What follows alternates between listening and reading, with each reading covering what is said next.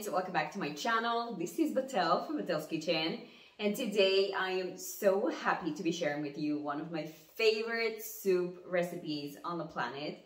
I'm going to be making my mom's famous split pea soup in a pressure cooker, one of the most amazing, nourishing meals to serve. And I actually love eating soups all year round. Even in the most hot summer days in Florida, I still make soups for my family. One of the reasons I love serving soups even during the hot summer days is because it offers a tremendous amount of health benefits, and it is loaded in iron and plant-based protein.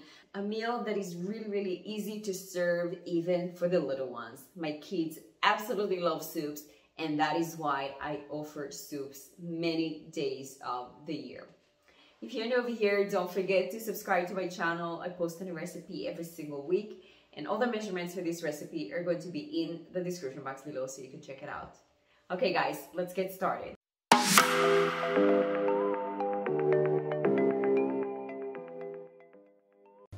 We are gonna start this delicious soup by taking care of our vegetables first. So we're gonna peel some carrots and then cut them in half and dice them into medium small cubes.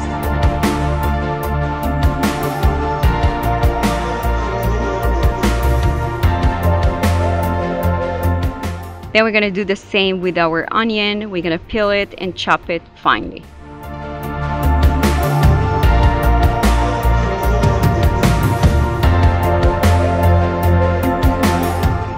Moving on to our celery, we're gonna cut the ribs, but also we're gonna cut the leaves as well. They give a tremendous amount of flavor to the soup.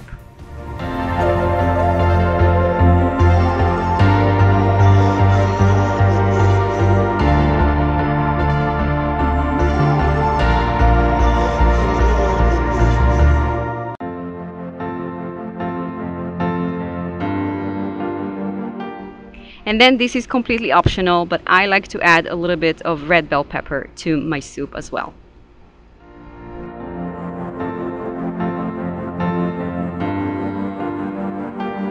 Once we have all these vegetables ready, waiting for us on a plate, we can then move on and take care of our peas. So these peas were soaked in water overnight or just for a couple of hours, which is extremely recommended to help the cooking process and also the digestion. We're going to transfer it to a colander and wash it under running water until there is no foam and the water is nice and clear. Then to my pressure cooker, I'm adding a little bit of grapeseed oil, but I want to be honest and say that my mom does not add any oil at all, and she does not saute the vegetables. So I'm giving you a take of my version of my mom's soup.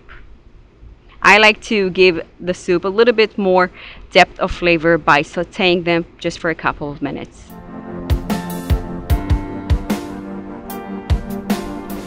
We're gonna add a tiny bit of salt in order to help the vegetables saute faster. And once we have them translucent, we are ready to add our peas.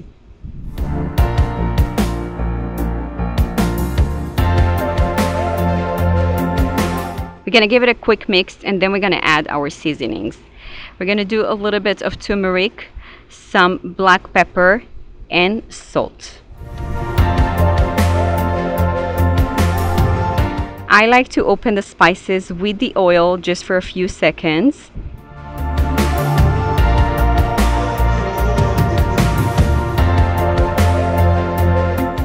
And then we're gonna add our water. Because we're using a pressure cooker, it is extremely important to be cautious and not to overcrowd the pot and add too much liquids. And then we're gonna close it and bring it to a boil, and then the pressure cooking starts. Once the soup has cooked for about 30 minutes, we're gonna give it a mix. We're gonna taste test to make sure there are no seasonings missing, and then we're ready to plate.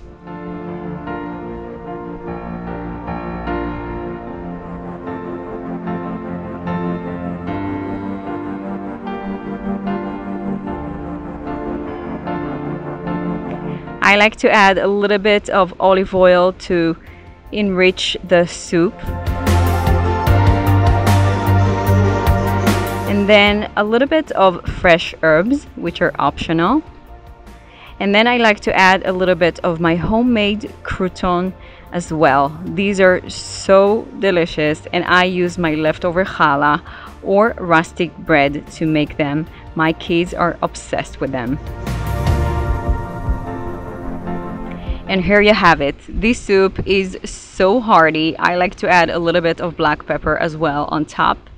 But this soup makes the most amazing dinner with some bread on the side, and everyone is so happy. It has so much nutrients. It is loaded with plant-based protein. It is extremely kid-friendly. My babies love it so much. I cannot get enough. I hope you guys are going to give this soup a try. Thanks for watching. That's it for today, my friends. I hope you enjoyed. I hope you're gonna give this recipe a try. If you did, don't forget to let me know in the comments below. And if you need some more help with eating more plant-based, check out my cookbook, Eggless Possibilities, where you can find so many meals that the whole family can enjoy. Thanks so much for watching, and I'll see you in the next video. Bye-bye.